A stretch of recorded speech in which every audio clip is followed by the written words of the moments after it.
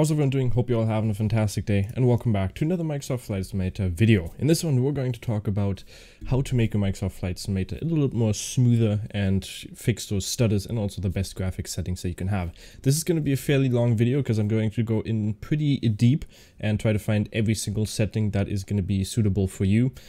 So if you do enjoy this video, because it did take a long time to create this and find all the information and research basically everything, I would appreciate if you like and subscribe. And also if you want to see some car videos, on the top right corner you can check out the latest video that I've created on the YouTube channel of Nonstop Driving, so make sure to check that out.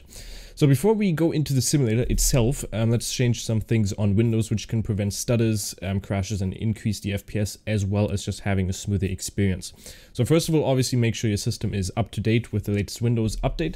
So we're just going to go on the bottom and we're going to search for Windows Update, just like that.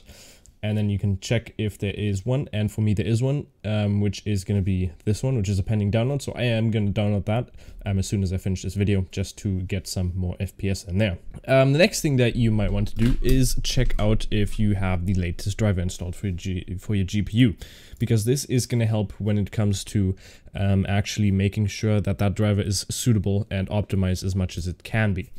For your GPU. So one thing, if you have Nvidia, you can just go into Nvidia and then driver update or download, and you can search for that, and then driver downloads, you press on there, and then you just select what driver graphics card you have. For me, for instance, going to be an Nvidia RTX, actually on Nvidia GeForce, and then RTX, not on the notebook, but a 3000 series, and then 3090, and then I just search, and then I might get the latest driver for that and install it, just to make sure everything is up to date.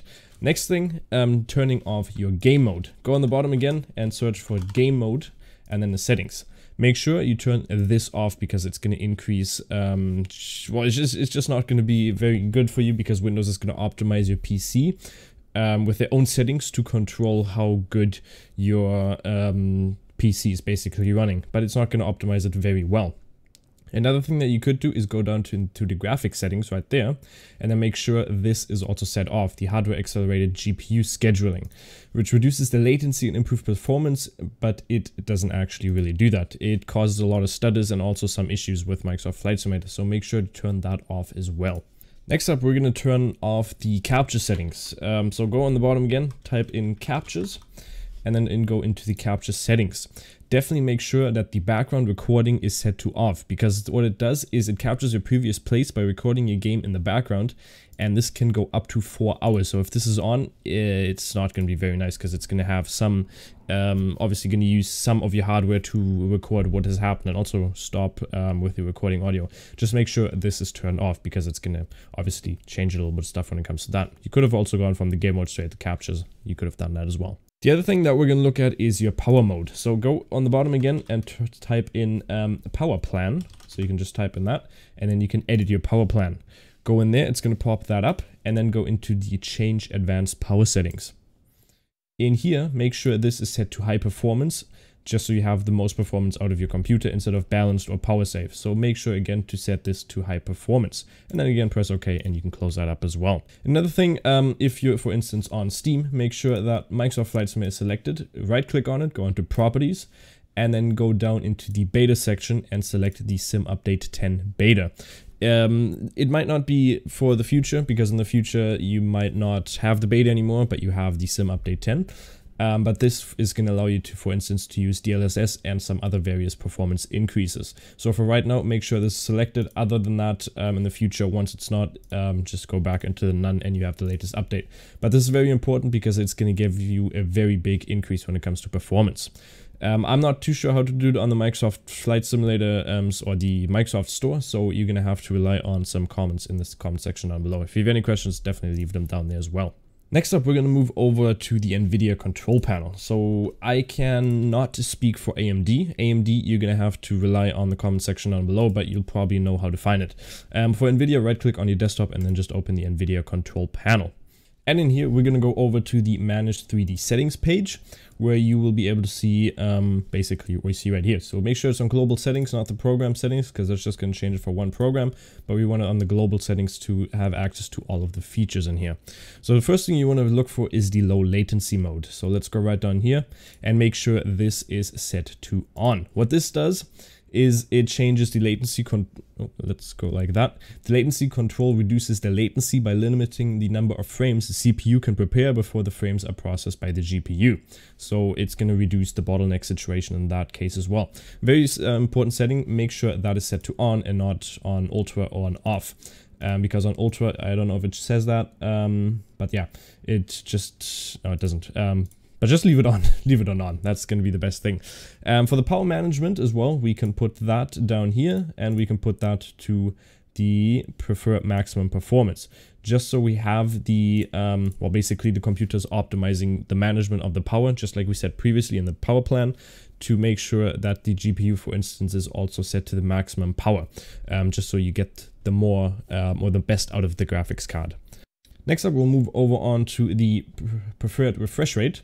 Make sure this is set to highest available and not application controlled. We will change that later on, but for this, it's just make sure it's on highest available, just so you have the highest available refresh rate.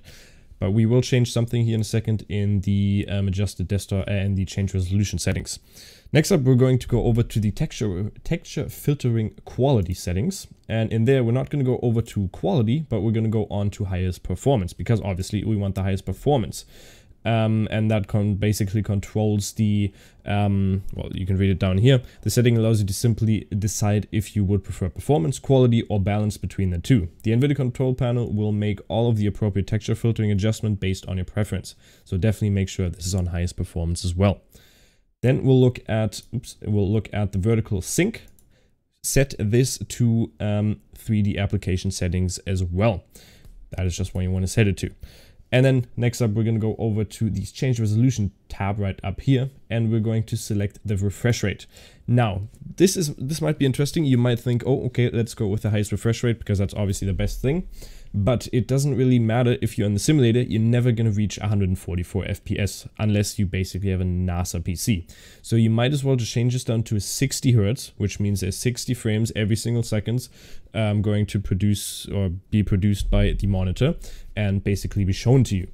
That way, it is going to feel smoother when you're in the simulator. For instance, if you're running at 30 FPS, it's going to feel smoother when you have it on 60 Hertz, due to the fact that you obviously can't produce 144 FPS per second. So that way it's going to just feel smoother because it's not going to have that big gap between the 144 Hertz that you could see, but the 30 FPS that you're only getting. So make sure this goes down to basically the closest you can get it to what FPS you have it in your simulator. If you only get 30 FPS and you have a monitor that provides you with 30 Hertz, definitely choose that. So let's put that down to 60, and then you just press apply and then change it up. And that is basically it. So let's do that. Let's change it down to 60 Hertz and then just press on yes. You can definitely see already, well, you can't because YouTube obviously does it in 60 Hertz anyways. But my mouse is not smooth now, as 144 Hertz would be, for instance. That is basically it for outside of the simulator. So let's move on over into the simulator. So moving on over to the in-game settings. For right now, it might not look great, and we're sitting at a smooth 30 FPS. That is due to the fact that I've limited them at 30 FPS for right now. But first of all, let's go into the settings itself. So let's go into the general options and let's take a look. First of all, make sure you're obviously on full screen. You might want to change your full screen resolution down to, for instance, 1920 by 1080, due to the fact that you're going to get better FPS at that frame rate. Even if you have a 4K monitor, you might change it down to this just so you can have a smoother experience. If you have anti-aliasing or a card that is ready for DLSS, for instance an RTX 30 series or 20 series, make sure to select this and put it to, well, not ultra performance, but let's put it on to balance, because that's going to give you the nicest resolution or quality and mixed with a good amount of balance for your graphics, for your FPS usage, I mean. But if you don't have the capability of using DLSS, then otherwise put it to TLAA, as it helps denoise ambient collision and reflection and other effects, and it's the best for that. Then we'll go down further on to VSync. You might want to turn this on, as we've previously said that the higher frame rate you try to get it as close to your monitor refresh rate as you possibly can. So what I've done is I've turned it on, and I'm just going to put it at 100%, meaning I can go up to 60 FPS, and that's going to give me the smoothest experience. If you have never reached over 30 FPS, put your monitor's refresh rate to 60 FPS or 60 Hertz and put this onto 50%. I'm going to put it onto 100% just so I can get it close to those 60 FPS, because I think I can reach 60 FPS here on this small airfield. Let's move down to the terrain level of detail. This will determine how detailed the surroundings will be, and this will impact your CPU and GPU. I would recommend putting this down to 100, as anything over it will only slightly increase the quality, but therefore massively decrease the FPS. So let's put that to 100, and there we go. I will apply everything once we're done. For the terrain vector, as well as the pre-caching, this basically controls the level of elevation, so mountains, hills, cliffs, and so on. And I recommend leaving this on ultra or high. I'm going to put it down to high just to get a little bit more smoother experience, because every time you do choose something above it, you're obviously going to get a little bit of a couple of percentage decrease when it comes to your FPS. Moving on over to the buildings tab, this settings basically will impact the building's look, like you might expect. If you're running a high-end PC, put this onto ultra, and if you're running a low-end PC, put it to medium. The higher the settings, the more clutter and objects will appear, as well as improve the shading on the buildings. So low also has more bare-bone buildings in general. So you could leave this on ultra or high depending on obviously your PC, but medium if you have a pretty bare-bone computer. Moving on over to the trees, I recommend leaving this on ultra because they just look the best. It will also increase the draw distance and which you're able to see the trees. And the lower trees, like on the lower settings, they just look bad in my opinion, with very high contrast and flat textures, like you might see an X-plane with those flat textures. And the impact of the difference between them is pretty minor, but still there. Obviously, if you want to change it, you can change it to medium, but I think ultra just looks the best and gives a pretty decent amount of performance as well. For the grass and the bushes, I would recommend this on medium or high. Density and render distance of the grass will change depending on the settings. However, at low settings, there are just small blobs of grass spots basically all over, which just look pretty bad. So I am going to put this on high because I just think it looks the best, but there is not too much of a difference between medium and high. If I don't forget, I am going to show some pictures on screen where you can see the difference between them, but that's basically it. Yeah. For the object level of detail, 100 is, I think, the best setting. This will give a massive decrease in FPS if you're suffering from a CPU bottleneck. This setting basically controls the render distance of the LODs of various objects, such as traffic, cars, and planes. So let's put that down to 100, because otherwise it's just going to be extreme. Over 100, and if you have a bottleneck situation, it is insane. So if the main thread over here is just in the red constantly, that means you're bottlenecked by your CPU. Moving on over to the volumetric clouds. This mainly affects the way the cloud's resolution looks. And I would recommend this on ultra for high-end PCs, and as they have massive FPS drop, because volumetric clouds are just a very massive computing power, which it requires, but they just look stunning on ultra. And if you have them on low, they don't look that nice, but you can still obviously use them. And medium and obviously low for very low-end users. But I think medium is going to be the best option when it comes to that. I'm going to put them on high. Obviously, you could use ultra. Actually, let's change them on ultra. I just love them more. For the texture resolutions, I do say let's put those to ultra as well, because it just makes it look more crisp without big FPS loss. So there's not much difference in there. For the anisotropic filtering, which basically removes some of the texture blur mishaps that happen, I recommend this on 16. It's just going to be the best. Otherwise, it's not going to be the greatest for any mishaps. You're going to just have a lot of spots around, for instance, your plane. For the texture super sampling, I'd put that down to 4x4 because this is a very massive FPS increase and decrease when it comes if you're on, I think 8x8 is the highest. Yeah, 8x8 just has a very high FPS drop compared to 4x4. So I'll leave that on there. There's not much difference when it comes to the looks as well. For the texture synthesis, I'd leave this on high as well. You can put it down to lower depending on what kind of computer you obviously have. Moving on over to the water waves, I personally say put that onto medium for the optimal performance and quality looks. You can obviously see the pictures, hopefully I don't forget, on screen right now of the difference between them, and I think medium and high don't have that big of a difference between them. For your shadow maps, let's put them to 1536, which will give sharper shadows with good FPS balance. And for your terrain shadow, put it down to 512. this basically, the higher the settings, the higher the shadow sharpness and accuracy. But 512 looks pretty decent in my opinion, even though it's one of the lowest settings. Yeah.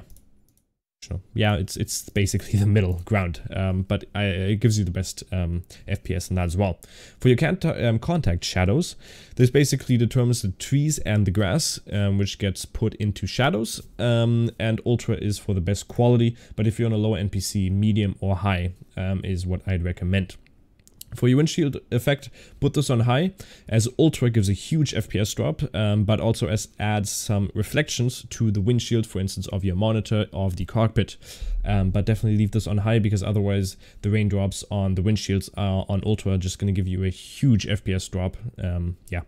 For the ambient collision, put this on high or medium, depending on your system. If you have a lower end, put it to medium or low. Low, I wouldn't recommend, put it to medium, and high if you have a high-end PC. For your reflections, put this down or up to, where your ray march reflections, put this on to ultra or high, and your cube map reflections, put this basically on the middle setting, which is going to be 128 or 192. That's where I'd recommend it to be. For your light shafts, I would put these on, well, if you want your planes to basically have lights in the show in the clouds, then ultra for your to show them the best. Is high, it works as well. But if you don't want that, you can just turn them off, and you're gonna save a good amount of FPS, because these actually have a pretty decent FPS drop. But I do like them, so I'm gonna leave them on ultra. For bloom and stuff like that, you can leave them off, leave them on if you want. I personally am not the biggest fan of bloom, depth of field, and the motion blur. It just adds a little bit of extra, which I don't really need. Lens correction, for instance, I don't need that as well. And lens flare, you could add that. It's just going to show you the sun when you look at it. It's going to give that flare effect.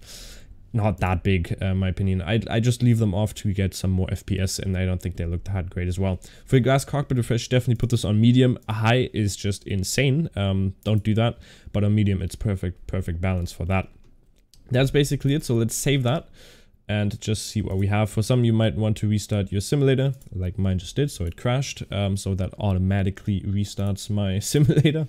So let's load that up and see what FPS we have now. So as you can see, we're basically maxing out at 60 FPS, and it looks very smooth due to the fact that we've obviously limited at 60 FPS as well as having 60 Hz on there, which is very nice. As you can see, it keeps on switching for limited by GPU and limited by CPU, or main thread. But this is basically the smoothest experience you're going to have when it comes to Flight Simulator in general. It's just going to be very smooth if you obviously do it correctly with your monitor settings when it comes to the refresh rate and these settings as well.